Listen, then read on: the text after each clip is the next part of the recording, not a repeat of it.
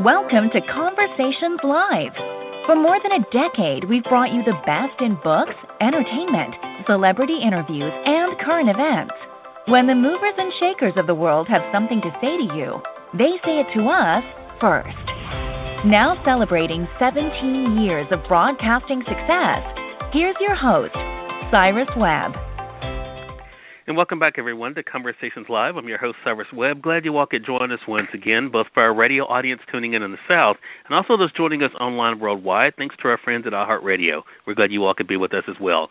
We're excited to welcome for the very first time to our program today actor Khalil Kain. We'll talk to Khalil not only about doing what he loves as an actor, but also what it's been like for him to see the response to his work over the years, including with the new romantic comedy called Coming to Africa. I've had a chance to see it already. You guys will get your opportunity on Friday, November the 27th.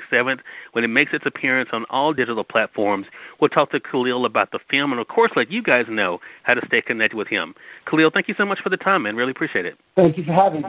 Oh, man, glad to do it. We're going to get into Coming to Africa here in a bit. I want to talk about this journey for you. As I said, it's your first time on with us. What has it been like for you, Khalil, to be able to reflect on your journey as an actor and the success you've been able to have over the years? I'm still in the middle of it, man.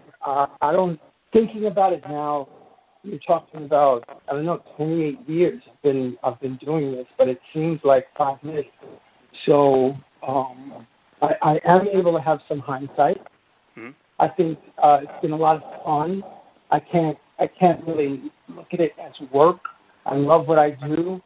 The ability to travel and learn. I mean, one of the great things about doing what I do, like I did a film in South Carolina. We shot this film called Renaissance Man. Penny Marshall directed it. Danny DeVito starred in it. Gregory Hines was in it. Hart is in. Mark Wahlberg, Richard T. Jones, a bunch of people. It was James Remar was in the film. But we shot half of it in Columbia, South Carolina, and the other half in Los Angeles. I had never been to Columbia, South Carolina. We shot it on an Army base. We literally went through, a small basic training with real drill sergeants. I learned a lot. I mean, and it was in the course of the job, I got to meet, these drill sergeants and learn about their life and how they got there. One of the drill sergeants was the drill sergeant of the year, and he said before he joined the Army, he was strung out on drugs, had no purpose, and now he's here with us.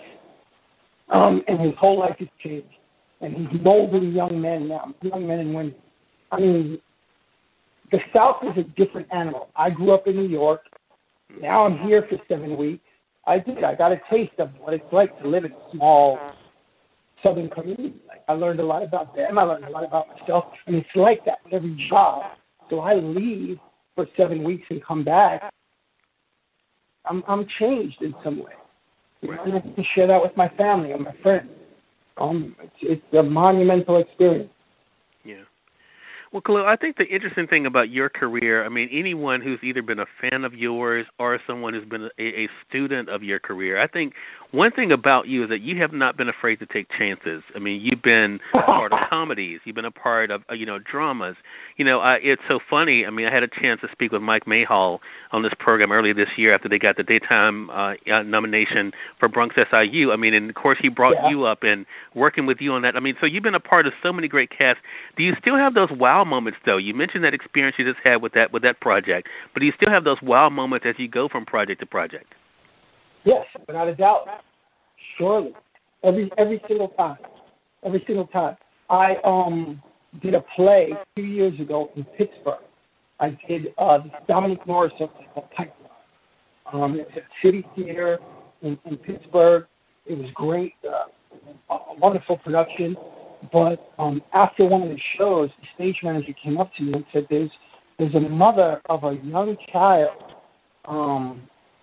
that says her son is your biggest fan. They came to see the play and he'd really like to meet you.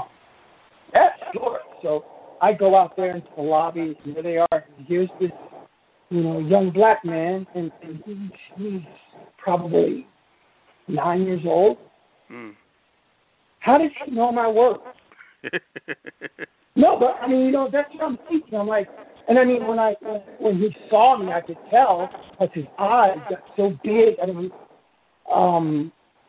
it was kind of astounding, you know. He had this juice DVD in his hand, and I sat down on a bench with him, and he just started to cry, and I hugged him, you know, and somebody took a picture of it. I have the picture. Wow. And we didn't even get to talk to each other that much, but I could feel his love, his adoration, his appreciation for the moment.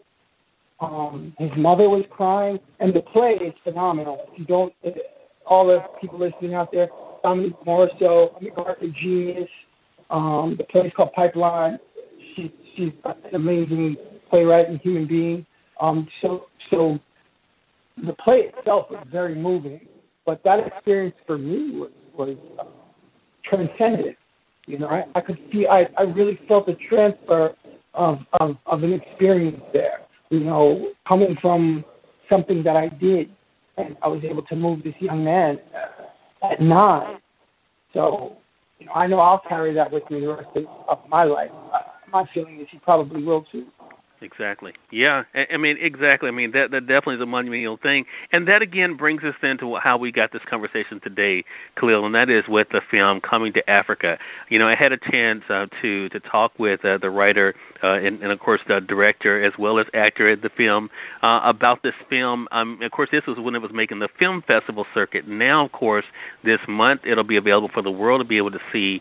What was it that drew you to this project? What made you say this is something you want to be a part of? I thought that the script itself was tight. I thought it had some great messaging.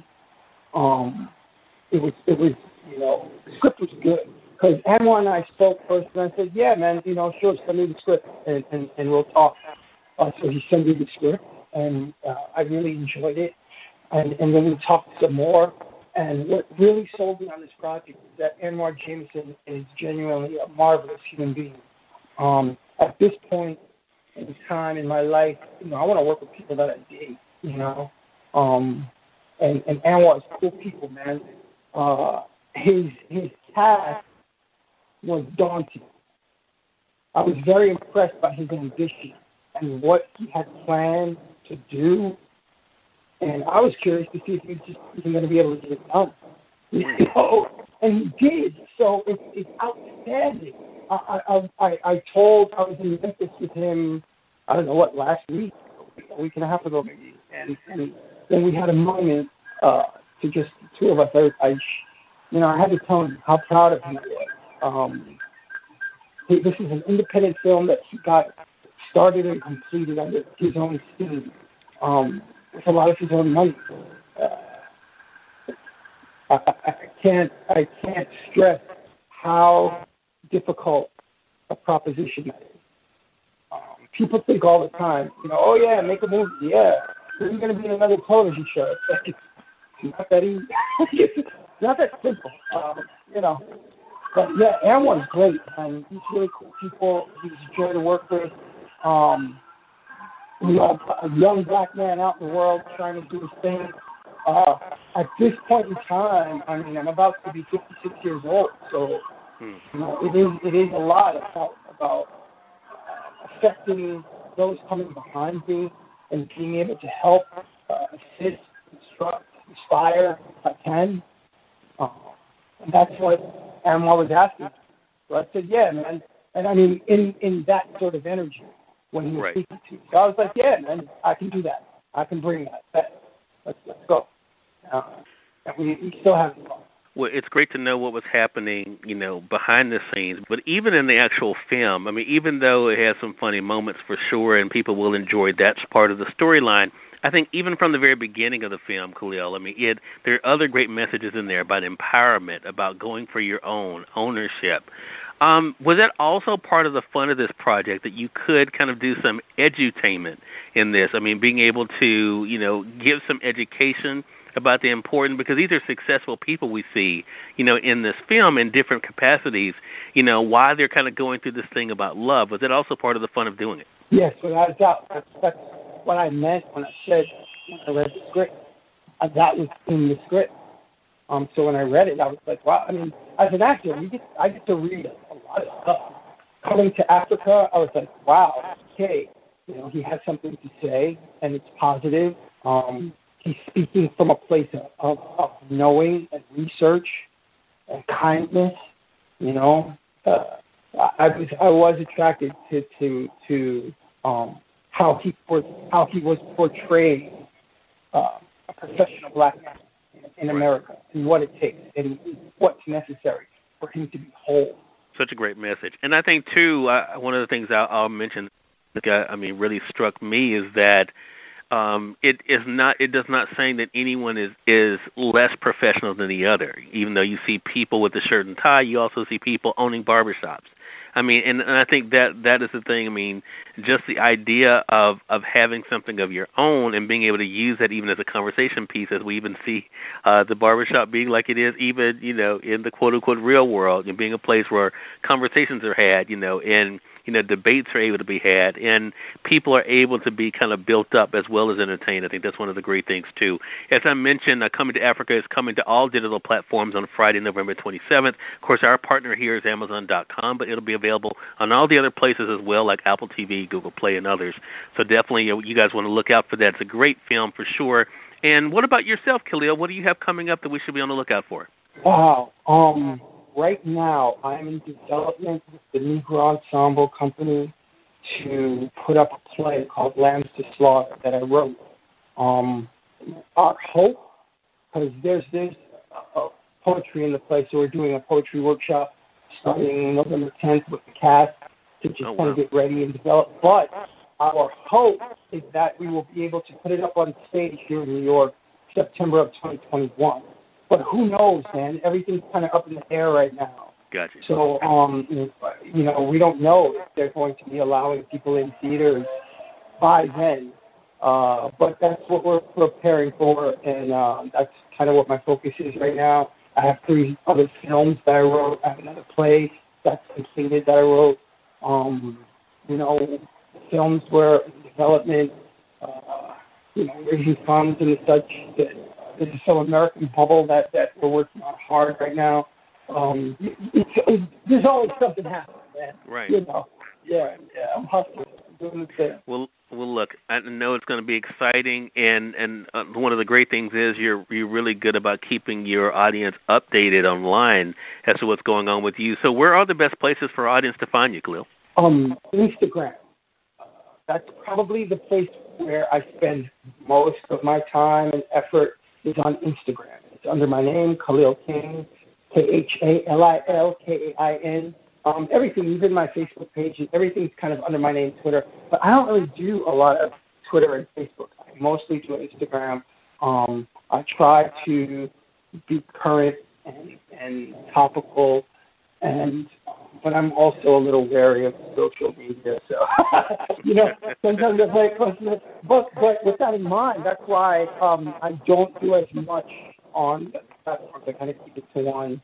Gotcha. I mean, I'm talking to you, and I'm watching, you know, the election updates now. I mean, there's a lot happening at one time.